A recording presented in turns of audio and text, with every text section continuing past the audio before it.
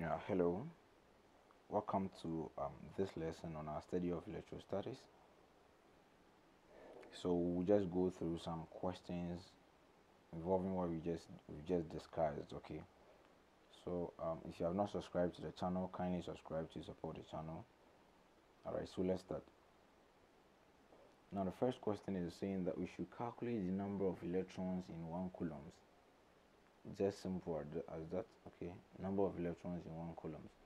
If you remember, we said something in our previous video that charges are quantized, okay, with the formula Ko is always equal to Ne, where N is the number of electrons and E is the electron charge, okay. So it means that always N is equal to Ko over E, where I know that E is equal to 1.602 times 10 to the negative 19 coulombs, and Ko is the charge given, okay, charge given. So the charge that is given to you will be your Ko. Now here the charge that is given to us is 1 coulombs, and we know that, so it means that the number of electrons is simply equal to the 1 coulombs, okay. N is equal to 1 coulombs, okay, just 1 over 1.602 rather, okay, 1.602 times 10 to the negative 19 coulombs, and this will give us if you do your calculations very well, you get 0.6.242 times 10 to the 18 number of electrons, okay. So this is a simple answer for this simple question, and with this it has no units, okay, since the charge here has 1 coulomb and this is in coulomb, so coulomb will cancel coulomb and we don't have any unit to it, okay. All right, so let's move on to the next question. So assume that a piece of metal strikes your body and transfers a total charge of 0.9, okay, let me underline the charge for you, maybe you might not see. Total charge of 0.95 times 10 to the negative 6 coulombs. How many electrons has your body gained? Okay, you can pause this video and try the question and see if you'll be able to solve it, okay. All right, let's solve it together. For the previous question, we said that always N is equal to Q over E. We know this formula, where our Q is the charge given, our E is that, but here Q is what? 0.95 times 10 to the negative 6 coulombs, okay, and we know our E already to be 1.602 times 10 to the negative 19 coulombs.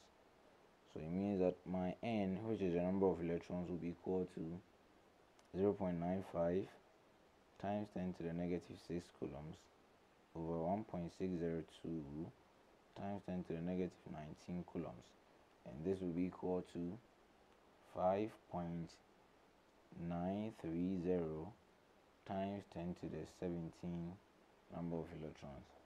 This is very, very simple. It's as simple as that. Okay, so let's take the last question. This question, I'm thinking, or I believe that you'll be able to do this question on your own. How many electrons make up a charge of negative 30.0 microcoulombs? All right, so we know that automatically you can pause the video and try this if you want to try. Okay, all right, let's start. We know that N is always equal to Q over E, okay, so we know that. Now our E is simple as that. E is always equal to 1.602 times 10 to the negative 19 coulombs, okay, but here when our Q is negative 30.0 microcoulombs. So the question is, are we going to use a negative? Are you going to use what? Okay, the idea here is that the negative is just showing us the kind of charge we have, okay, and the kind of charge we have here is negative, meaning is the sign, just like that, telling us what type of charge we have, and so in our calculations we won't use this negative, okay. So this will be equal to, the Q that we'll use here will be 30.0, then our micro means 10 to the negative 6, okay, like this.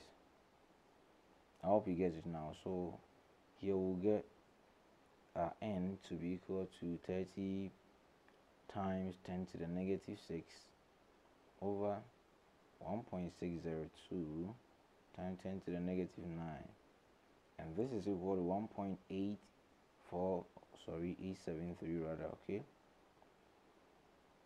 times 10 to the 14 number of electrons. So this, all my calculations are into 3 decimal places. You can approximate yours to 4 decimal places or 5 dp, depending on how your teacher or your lecturer might want you to put in it, okay. So this is it, and that is the solution to the questions we have here, okay. So thank you, and don't forget to subscribe to my channel, support the channel as well. In our next discussion, we're going to talk about the forces, Coulomb's law, and a whole lot. So stay tuned, and don't forget to subscribe to the channel. It's very, very important, okay. Thank you, and see you next